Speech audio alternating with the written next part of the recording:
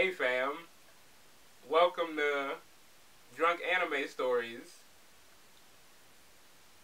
where we mix alcohol and anime. Today I'm gonna tell y'all the tale of one of the greatest knucklehead ninjas who has ever lived. Okay?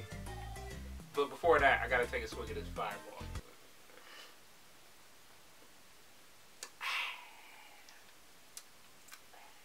So, I guess the story began, we just gonna say, at some point in time of the ninja world. When Minato was Hokage and he had, the prodigy son. Nigga with whiskers.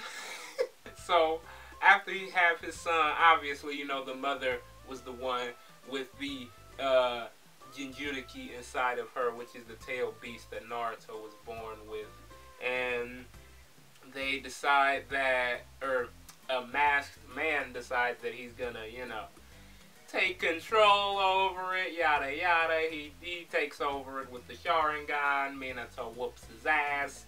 But I guess he's kind of bested at the same time because, I mean, if you watch Naruto, you know that Minato's not there anymore.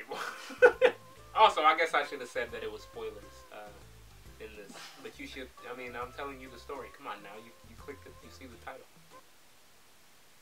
I'm drunk, you're not. Come on now. Where was I at? So, they sealed the nine-tailed fox that was released from not Naruto, but Naruto's mother. And they seal it into Naruto because that's the only way to save the village from being destroyed. And Naruto, gotta live with that burden. Now we're gonna get into the actual story of Naruto, I guess. That was just, the introduction. That wasn't really Naruto. That was Naruto shipping it, but we're not gonna get into all that because anime be confusing sometimes, you feel me? So, Naruto actually starts with Naruto being 12? I feel like I'm getting too, I'm flowing too well. Hold up, y'all. You're telling us about every little thing that happened in the first episode? No, I'm not gonna do that. I just felt like I had to tell the story of Naruto because, half of him is the tail beast, you can't not explain the tail beast.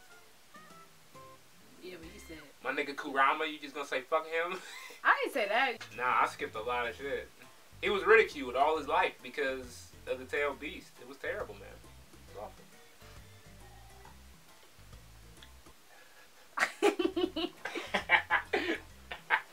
I ain't even do that face, man. I just take it like a champion, NANI? So, Naruto is finally the age where he can enroll in the Ninja Academy. He does. He tries to learn the jutsu that he's most known for, the Shadow Clone Jutsu. He steals a scroll from the Hokage. What is that nigga's name? I don't know his name. It's not that relevant. He follows him into the forest where he tries to learn the jutsu.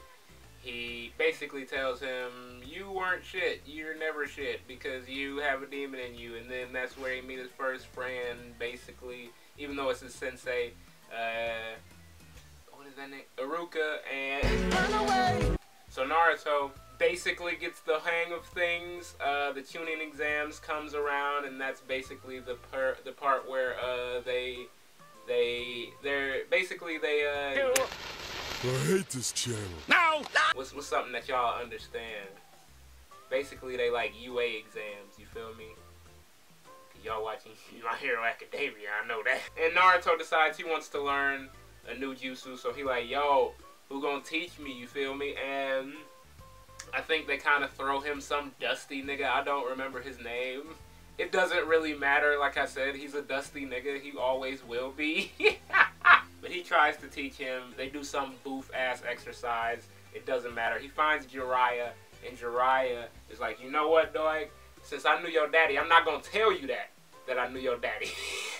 But I knew your daddy, and since you his son, I'm gonna teach you some hard stuff. And he taught him the summoning jutsu, and it didn't really help in the tuning exam. It didn't really matter in the tuning exams at all. But, you know, I guess it was conveniently helpful for what happened after the Chunin exam. Am I doing Naruto justice? Man, he never uses that fucking. He never uses that. I mean, he do when it's like a final battle, but like it's never just casual. Like, oh, you want to try me on this B rank mission? Fat ass Toad, he gonna tell you long arc short. Orochimaru interrupts the Chunin exams. Tries to destroy the Leaf Village, and the third Hokage's old ass actually does some work. And it's a nice moment in anime history, y'all. It's very nice because, you know, he didn't make it out. Can y'all hear? I said he left. I said it was over. He died. Naruto and Sasuke went off to face the Sand Village people, the people we got introduced to in, at the beginning of the Chunin exams, which is Gaara, Kankuro, and Temari, who were a part of the invasion. I don't really understand why to this day. Like, what was the purpose? Like, what was he paying you? What? Or was the Sand Village just assholes? I don't know. Who am I talking about? Yes, Naruto and Sasuke go to fight Gaara, who was helping with the invasion, and you know, they start to understand one another. Naruto like, damn, you got a beast inside you, you got demons inside you, just like I got demons inside me. Just like everybody got demons inside each other, you feel me? Let's hug it out, fam, you feel me? Okay. They hugged it out. Everybody got demons in them sometimes. That's the short end of it. It's a decent fight. You should watch it. After that, they finished the Chunin exams.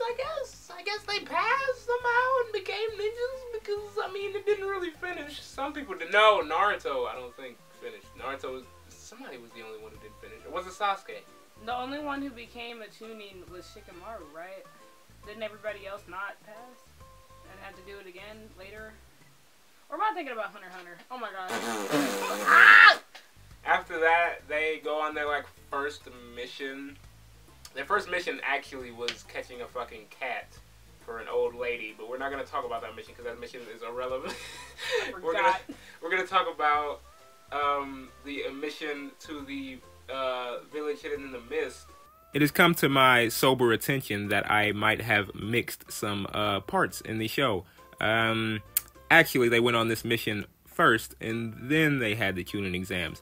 But they became Genin after graduating the academy.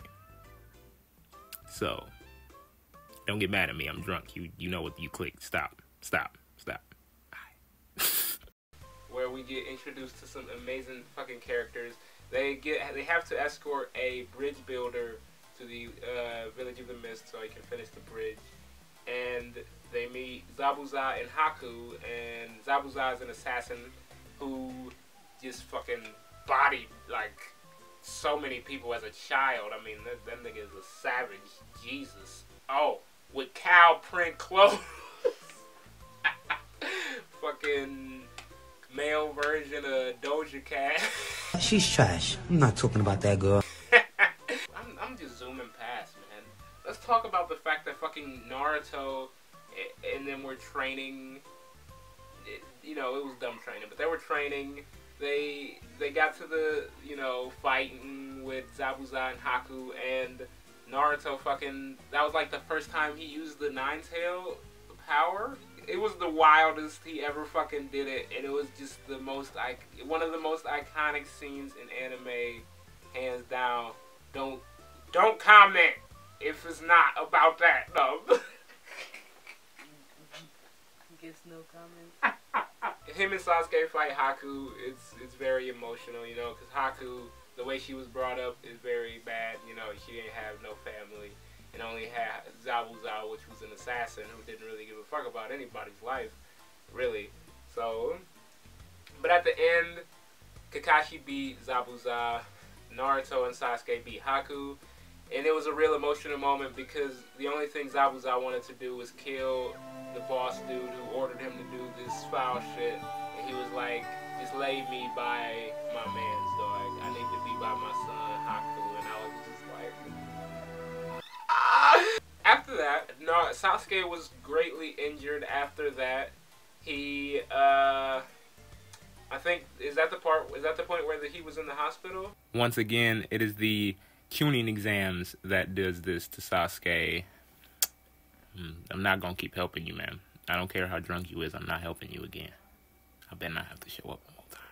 Hey, hold up, let me finish my miracle juice real quick. Sakura and Naruto visit him to, you know, be like, hey fam, you know, what's good? I thought, you know, I hope you good. And instantly Sasuke is on some, I'm trying to fight. And Naruto like, bet nigga, I got hands, we can fight anytime, it's good. And they went on the roof, fought. And Sasuke was just bitter because he felt like Naruto was progressing, you know. And Bakugo in fucking Deku situation, you feel me? Piece of shit, just bitter as hell. Somebody visits Sasuke while he's like recuperating and tells him, hey, I can make you stronger. Some of Orochimaru's niggas, a couple of weird niggas with 4 arms. Then, you know, he obviously considers it. Kakashi tries his damnedest to stop him. He's like, yo fam, obviously, you know, he's trying to use you. Yeah, I know you searching for this revenge, but at the end of the day, you got friends, you got niggas who fuck with you now. You know, be content with that, you feel me? And he didn't give a shit about any of that. He said, I'm killing my brother. That's the end of it. He killed our clan. I'm tired of all the bullshit. We working. It's period. So he left out with Orochimaru's homies. Kakashi knew, so he told Tsunade, which led her to make the only nigga who actually did graduate the tuning exams. You're right, Shikamaru, who led the team to go fucking get Sasuke back. This was like the best arc in the series, guys, because it didn't just showcase Naruto, you know. Like, I ain't even gonna fake. I'm gonna throw this out here because I'm drunk. Don't come at me. I'm drunk. The amount of characters that went with like Naruto just to save Sasuke was characters that you didn't typically give a fuck about. Like, half of these people might have even lost in the tuning exam, so you didn't really care that much. You know what I mean? But they still decided, you know, hey, these niggas is still cold. We're gonna show you how cold they is, because all of them is gonna fight each person who trying to take Sasuke, you know. And it was amazing, man. This arc made me fuck with Choji so much. Yep, Choji bodied the fat dude because he kept calling him fat for some reason. I don't know why. Who else? Damn, can I really remember this? Kiba fought the two-headed nigga with white hair. I don't know their names, y'all. My apologies. They lost. They came and they went in that arc. So Neji fought the spider dude. That was a good fight. Oh my gosh, there was another person, Kimimaru. They sent Kimimaru, who is one of the few people on the show who has, what is that thing called? What is Sharingan? The thing that they call Sharingan. It's a jutsu that's specific to a clan. What is it? Kekkei Genkai. Kekkei Genkai is what the fuck. And it's like I said, a jutsu passed down to that specific like clan, which is him like, you know, taking out his bones and using them as a weapon. Really, really dope character. He came, and I think Naruto planned to fight him, but then Lee and fucking Gaara came, and it was an iconic fucking scene because Gaara and Lee fought in the tuning exams, and he fucked him up. He fucked him up, y'all. I didn't even talk about that. He fucked him up, and he had a fucking cast. He was going. They told him to come in this anymore, y'all. They told him that. This is some sad shit. I'm crying right now. It fucked me up, y'all. What am I talking about? Gaara fucked him up in the tuning exams. They told him he might not be able to be a ninja anymore, and it was devastating. It was like, one of the saddest scenes I've seen in anime. He comes there because he's like recuperating, and Tsunade, who... Oi! Niguruma no naka wo shirabero ya!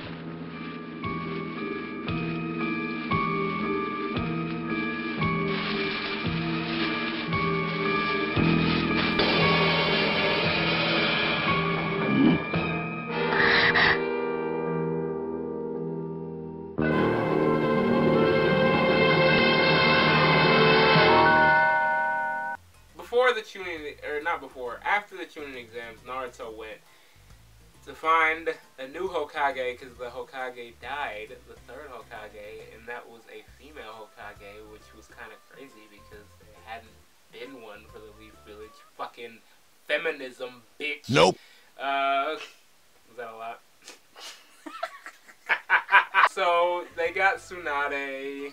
Orochimaru was trying to find her to fix his hands. I don't think he did. He lost. He took that L. But they eventually got fixed. The shortest fucking explanation of arcs I did on this video. Gaara and Lee fight Kimimaro. They win. And that just leaves Naruto to find Sasuke, which he does. And obviously y'all should know one of the biggest fights in anime. Naruto fucking lose, you know? And Sasuke leaves. And that's how they fucking ended. This is sad, but we about to stretch about 800 more episodes out of this show, so you know, don't worry. We not even 800. If we count Boruto, past like 1300, easy. He loses. He goes back to the village. Sakura tells him it's fine. He doesn't have to bring him back. Naruto says, I made a promise. I'm gonna keep that hoe.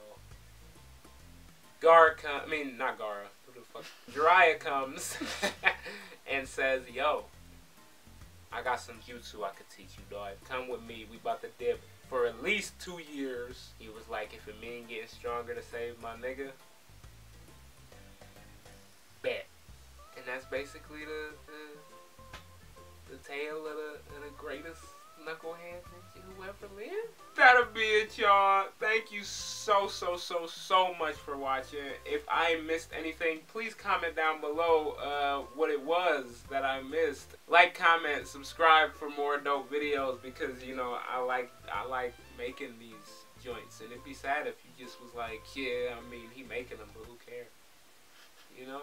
And subscribe to Baby Groot Loop, who helped me with this video. She was in the background helping with keeping me on track with the story because obviously, you know, animes are complicated. Like I said at the beginning, I could have very well fucked all of this up. Absolutely. With that being said though, I love each and every one of you. Make sure you know good, stay good. And I'm gonna talk to you later.